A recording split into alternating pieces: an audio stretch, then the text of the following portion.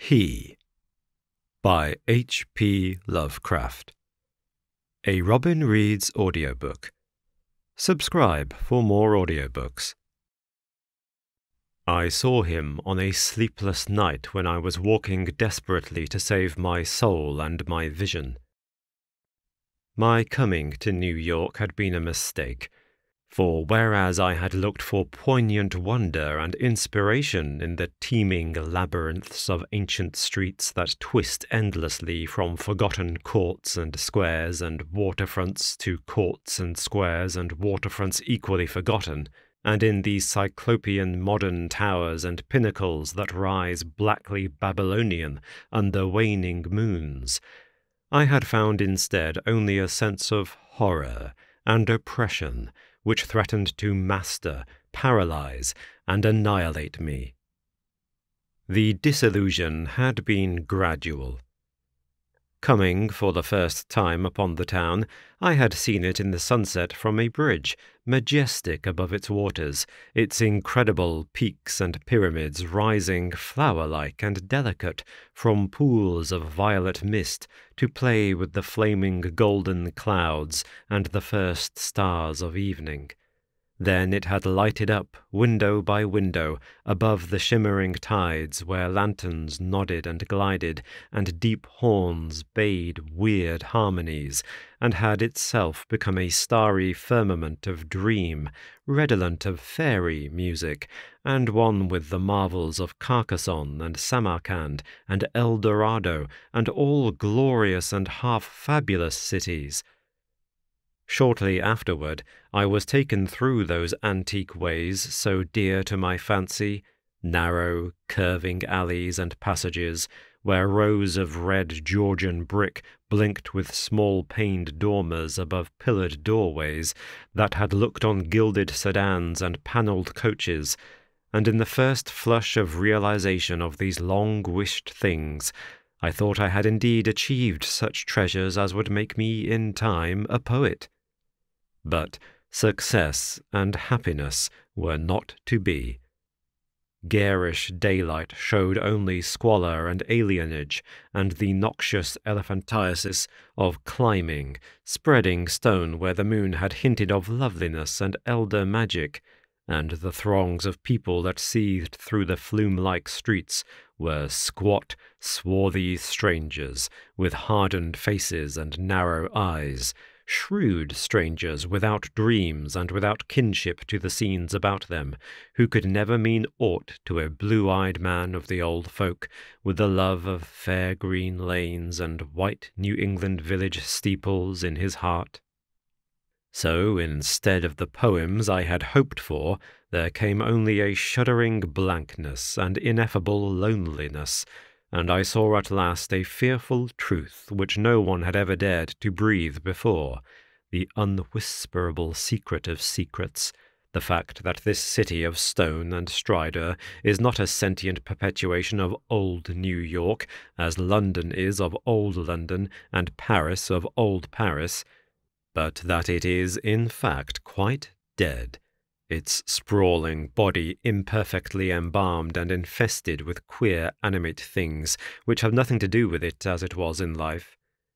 Upon making this discovery, I ceased to sleep comfortably, though something of resigned tranquillity came back as I gradually formed the habit of keeping off the streets by day and venturing abroad only at night, when darkness calls forth what little of the past still hovers, wraith-like, about, and old white doorways remember the stalwart forms that once passed through them. With this mode of relief, I even wrote a few poems, and still refrained from going home to my people, lest I seem to crawl back ignobly in defeat. Then, on a sleepless night's walk, I met the man. It was in a grotesque hidden courtyard of the Greenwich section, for there in my ignorance I had settled, having heard of the place as the natural home of poets and artists. The archaic lanes and houses and unexpected bits of square and court had indeed delighted me, and when I found the poets and artists to be loud-voiced pretenders, whose quaintness is tinsel, and whose lives are a denial of all that pure beauty which is poetry and art, I stayed on for love of these venerable things. I fancied them as they were in their prime, when Greenwich was a placid village not yet engulfed by the town, and in the hours before dawn, when all the revellers had slunk away, I used to wander alone among their cryptical windings and brood upon the curious arcana which generations must have deposited there. This kept my soul alive, and gave me a few of those dreams and visions for which the poet far within me cried out.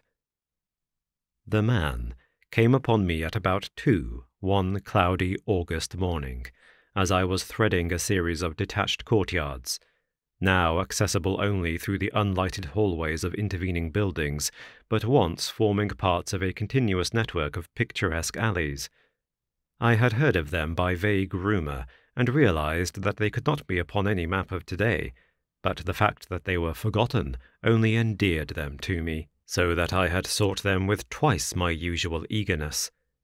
Now that I had found them, my eagerness was again redoubled, for something in their arrangement dimly hinted that they might be only a few of many such, with dark, dumb counterparts wedged obscurely betwixt high blank walls and deserted rear tenements, or lurking lamplessly behind archways, unbetrayed by hordes of the foreign-speaking, or guarded by furtive and uncommunicative artists whose practices do not invite publicity or the light of day. He spoke to me without invitation, noting my mood and glances as I studied certain knockered doorways above iron-railed steps, the pallid glow of traceried transoms feebly lighting my face. His own face was in shadow, and he wore a wide-brimmed hat which somehow blended perfectly with the out-of-date cloak he affected, but I was subtly disquieted even before he addressed me.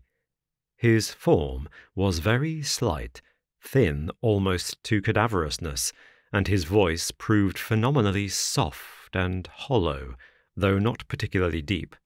He had, he said, noticed me several times at my wanderings, and inferred that I resembled him in loving the vestiges of former years. Would I not like the guidance of one long practised in these explorations, and possessed of local information profoundly deeper than any which an obvious newcomer could possibly have gained? As he spoke, I caught a glimpse of his face in the yellow beam from a solitary attic window.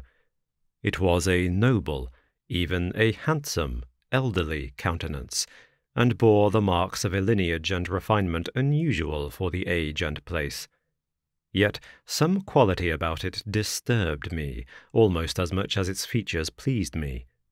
Perhaps it was too white, or too expressionless, or too much out of keeping with the locality to make me feel easy or comfortable.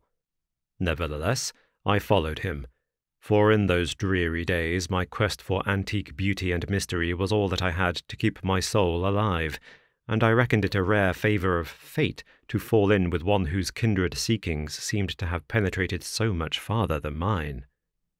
Something in the night constrained the cloaked man to silence, and for a long hour he led me forward without needless words, making only the briefest of comments concerning ancient names and dates and changes, and directing my progress very largely by gestures as we squeezed through interstices, tiptoed through corridors, clambered over brick walls, and once crawled on hands and knees through a low, arched passage of stone, whose immense length and tortuous twistings effaced at last every hint of geographical location I had managed to preserve.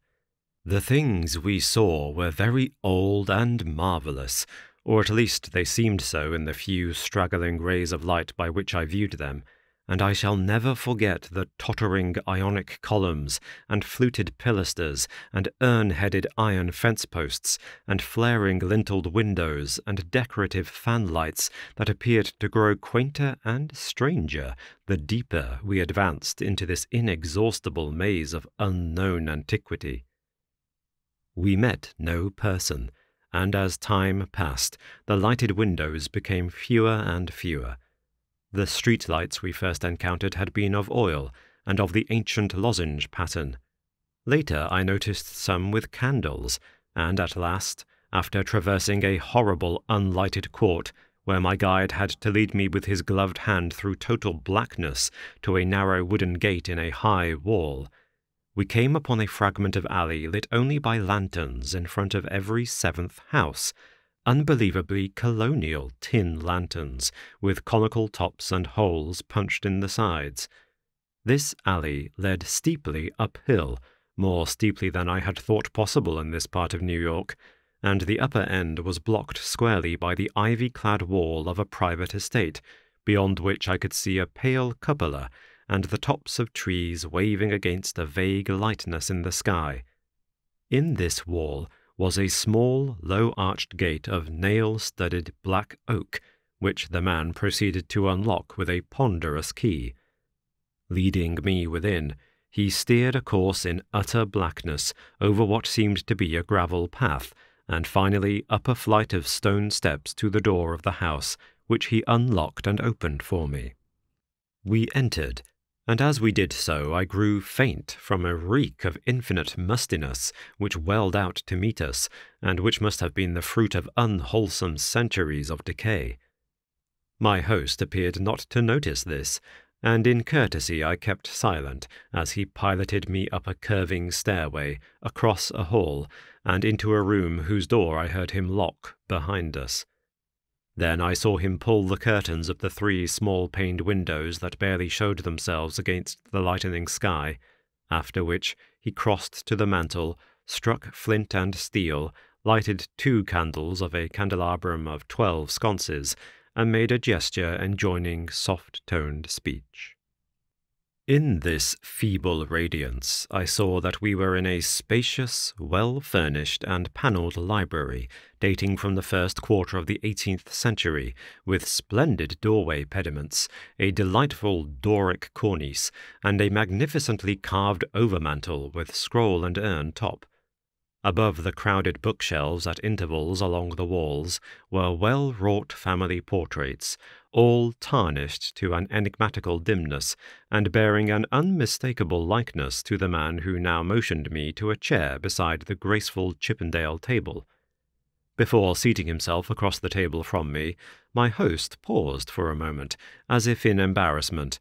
Then, tardily removing his gloves, wide-brimmed hat, and cloak, stood theatrically revealed in full mid-Georgian costume, from queued hair and neck ruffles to knee breeches, silk hose, and the buckled shoes I had not previously noticed. Now, slowly sinking into a lyre-back chair, he commenced to eye me intently. Without his hat, he took on an aspect of extreme age which was scarcely visible before, and I wondered if this unperceived mark of singular longevity were not one of the sources of my original disquiet. When he spoke at length, his soft, hollow, and carefully muffled voice not infrequently quavered, and now and then I had a great difficulty in following him as I listened with a thrill of amazement and half-disavowed alarm which grew each instant. "You behold, sir," my host began, "a man of very eccentrical habits, for whose costume no apology need be offered to one with your wit and inclinations. Reflecting upon better times, I have not scrupled to ascertain their ways and adopt their dress and manners, an indulgence which offends none if practised without ostentation. It hath been my good fortune to retain the rural seat of my ancestors, swallowed though it was by 2 towns, first Greenwich, which built up hither after 1800, then New York, which joined on or near 1830. There were many reasons for the close keeping of this place in my family, and I have not been remiss in discharging such obligations. The squire who succeeded to it in 1768 studied certain arts and made certain discoveries, all connected with influences residing in this particular plot of ground, and eminently deserving of the strongest guarding. Some curious effects of these arts and discoveries I now purpose to show you under the strictest secrecy, and I believe I may rely on my judgment of men enough to have no distrust of either your interest or your fidelity." He paused, but I could only nod my head. I have said that I was alarmed, yet to my soul nothing was more deadly than the material daylight world of New York, and whether this man were a harmless eccentric or a wielder of dangerous arts, I had no choice save to follow him and slake my sense of wonder on whatever he might have to offer. So I listened. "To my ancestor," he softly continued, "there appeared to reside some very remarkable qualities in the will of mankind, qualities having a little suspected dominance, not only over the acts of one's self and of others, but over every variety of force and substance in nature, and over many elements and dimensions deemed more universal than nature herself. May I say that he flouted the sanctity of things as great as space and time, and that he put to strange uses the rights of certain half-breed Red Indians once encamped upon this hill. These Indians showed choler when the place was built, and were plaguy pestilent in asking to visit the grounds at the full of the moon. For years they stole over the wall each month when they could, and by stealth performed certain acts. Then, in 68, the new squire catched them at their doings, and stood still at what he saw. Thereafter he bargained with them, and exchanged the free access of his grounds for the exact inwardness of what they did, learning that their grandfathers got part of their custom from red ancestors, and part from an old Dutchman in the time of the States General. And pox on him! I am afeard the squire must have served them monstrous bad rum, whether or not by intent, for a week after he learnt the secret he was the only man living that knew it. You, sir, are the first outsider to be told there is a secret, and split me if I'd have risked tampering that much with the powers, had ye not been so hot after bygone things." I shuddered as the man grew colloquial, and with the familiar speech of another day. He went on, "But you must know, sir, that what the squire got from those mongrel salvages was but a small part of the learning he came to have. He had not been at Oxford for nothing, nor talked to no account with an ancient chymist and astrologer in Paris.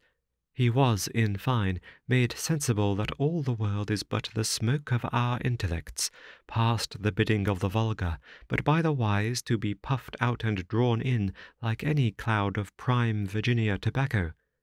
What we want, we may make about us, and what we don't want, we may sweep away. I won't say that all this is wholly true in body, but 'tis sufficient true to furnish a very pretty spectacle now and then. You, I conceive, would be tickled by a better sight of certain other years than your fancy affords you. So be pleased to hold back any fright at what I design to show. Come to the window and be quiet." My host now took my hand to draw me to one of the two windows on the long side of the malodorous room, and at the first touch of his ungloved fingers I turned cold. His flesh, though dry and firm, was of the quality of ice, and I almost shrank away from his pulling. But again I thought of the emptiness and horror of reality, and boldly prepared to follow whithersoever I might be led. Once at the window, the man drew apart the yellow silk curtains and directed my stare into the blackness outside. For a moment I saw nothing, save a myriad of tiny dancing lights far, far before me. Then, as if in response to an insidious motion of my host's hand, a flash of heat lightning played over the scene, and I looked out upon a sea of luxuriant foliage unpolluted, and not the sea of roofs to be expected by any normal mind. On my right, the Hudson glittered wickedly, and in the distance ahead I saw the unhealthy shimmer of a vast salt marsh constellated with nervous fireflies. The flash died, and an evil smile illumined the waxy face of the aged necromancer. "That was before my time, before the new squire's time. Pray, let us try again." I was faint, even fainter than the hateful modernity of that accursed city had made me. Good God, I whispered. Can you do that for any time? And as he nodded and bared the black stumps of what had once been yellow fangs, I clutched at the curtains to prevent myself from falling, but he steadied me with that terrible ice-cold claw and once more made his insidious gesture. Again the lightning flashed, but this time upon a scene not wholly strange. It was Greenwich, the Greenwich that used to be, with here and there a roof or row of houses as we see it now, yet with lovely green lanes and fields and bits of grassy common. The marsh still glittered beyond, but in the farther distance I saw the steeples of what was then all of New York, Trinity and St. Paul's and the brick church dominating their sisters, and a faint haze of wood smoke hovering over the whole. I breathed hard, but not so much from the sight itself as from the possibilities my imagination terrifiedly conjured up. Dare you, go far? I spoke with awe, and I think he shared it for a second, but the evil grin returned. Far?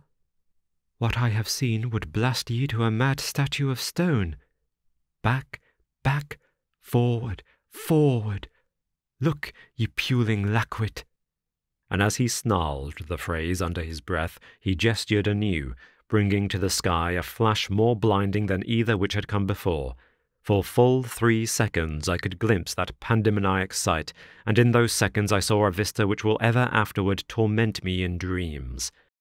I saw the heavens, verminous with strange flying things, and beneath them a hellish black city of giant stone terraces, with impious pyramids flung savagely to the moon, and devil lights burning from unnumbered windows.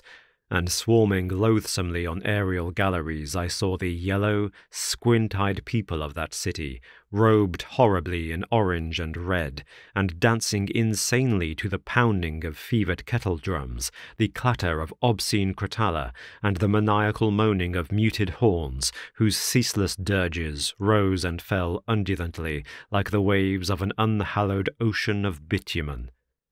I saw this vista, I say, and heard as with the mind's ear the blasphemous domdaniel of cacophony which accompanied it. It was the shrieking fulfillment of all the horror which that corpse city had ever stirred in my soul, and forgetting every injunction to silence, I screamed and screamed and screamed as my nerves gave way and the walls quivered about me. Then, as the flash subsided, I saw that my host was trembling too, a look of shocking fear half blotting from his face the serpent distortion of rage which my screams had excited. He tottered, clutched at the curtains as I had done before, and wriggled his head wildly, like a hunted animal. God knows he had cause, for as the echoes of my screaming died away there came another sound so hellishly suggestive that only numbed emotion kept me sane and conscious.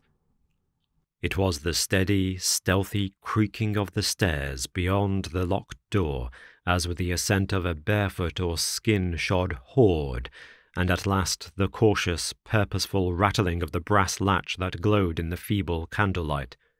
The old man clawed and spat at me through the mouldy air, and barked things in his throat as he swayed with the yellow curtain he clutched. The full moon, damn ye, ye yelping dog, ye called them, and they've come for me. Moccasined feet, dead men, gad sink ye red devils, but I poisoned no rum o' yours. Han't I kept your pox-rotted magic safe? Ye swilled yourselves sick, curse ye, and ye must needs blame the squire. Let go, you, unhand that latch, I've naught for ye here.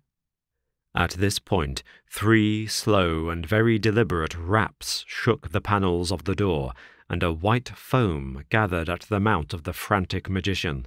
His fright, turning to steely despair, left room for a resurgence of his rage against me, and he staggered a step toward the table on whose edge I was steadying myself. The curtains, still clutched in his right hand as his left clawed out at me, grew taut and finally crashed down from their lofty fastenings, admitting to the room a flood of that full moonlight which the brightening of the sky had presaged. In those greenish beams the candles paled, and a new semblance of decay spread over the musk-reeking room, with its wormy panelling, sagging floor, battered mantel, rickety furniture, and ragged draperies. It spread over the old man, too, whether from the same source or because of his fear and vehemence, and I saw him shrivel and blacken as he lurched near and strove to rend me with vulturine talons. Only his eyes stayed whole, and they glared with a propulsive, dilated incandescence which grew as the face around them charred and dwindled. The rapping was now repeated with greater insistence, and this time bore a hint of metal. The black thing facing me had become only a head with eyes, impotently trying to wriggle across the sinking floor in my direction, and occasionally emitting feeble little spits of immortal malice. Now, swift and splintering blows assailed the sickly panels, and I saw the gleam of a tomahawk as it cleft the rending wood. I did not move, for I could not, but watched dazedly as the door fell in pieces to admit a colossal, shapeless influx of inky substance, starred with shining, malevolent eyes. It poured thickly, like a flood of oil bursting a rotten bulkhead, overturned a chair as it spread, and finally flowed under the table and across the room to where the blackened head with the eyes still glared at me. Around that head it closed, totally swallowing it up, and in another moment it had begun to recede, bearing away its invisible burden without touching me, and flowing again out of that black doorway and down the unseen stairs, which creaked as before, though in reverse order. Then the floor gave way at last, and I slid gaspingly down into the nighted chamber below, choking with cobwebs and half swooning with terror. The green moon, shining through broken windows, showed me the hall door half open, and as I rose from the plaster-strewn floor and twisted myself free from the sagged ceiling, I saw sweep past it an awful torrent of blackness, with scores of baleful eyes glowing in it. It was seeking the door to the cellar, and when it found it, it vanished therein. I now felt the floor of this lower room giving as that of the upper chamber had done, and once a crashing above had been followed by the fall past the west window of something which must have been the cupola. Now, liberated for the instant from the wreckage, I rushed through the hall to the front door, and finding myself unable to open it, seized a chair and broke a window, climbing frenziedly out upon the unkempt lawn where moonlight danced over yard-high grass and weeds. The wall was high, and all the gates were locked, but moving a pile of boxes in a corner I managed to gain the top and cling to the great stone urn set there. About me, in my exhaustion, I could see only strange walls and windows and old gambrel roofs. The steep street of my approach was nowhere visible, and the little I did see succumbed rapidly to a mist that rolled in from the river, despite the glaring moonlight. Suddenly the urn to which I clung began to tremble, as if sharing my own lethal dizziness, and in another instant my body was plunging downward to I knew not what fate. The man who found me said that I must have crawled a long way despite my broken bones, for a trail of blood stretched off as far as he dared look. The gathering rain soon effaced this link with the scene of my ordeal, and reports could state no more than that I had appeared from a place unknown, at the entrance of a little black court off Perry Street. I never sought to return to those tenebrous labyrinths, nor would I direct any sane man thither if I could. Of who or what that ancient creature was, I have no idea, but I repeat that the city is dead and full of unsuspected horrors. Whither he has gone, I do not know, but I have gone home to the pure New England lanes, up which fragrant sea winds sweep at evening. Thank you for listening to Robin Reads Audiobooks. If you enjoyed this audiobook and would like to support the channel, please like, subscribe, click the bell notification icon to keep up to date on all the latest uploads, and consider giving a super thanks or becoming a channel member.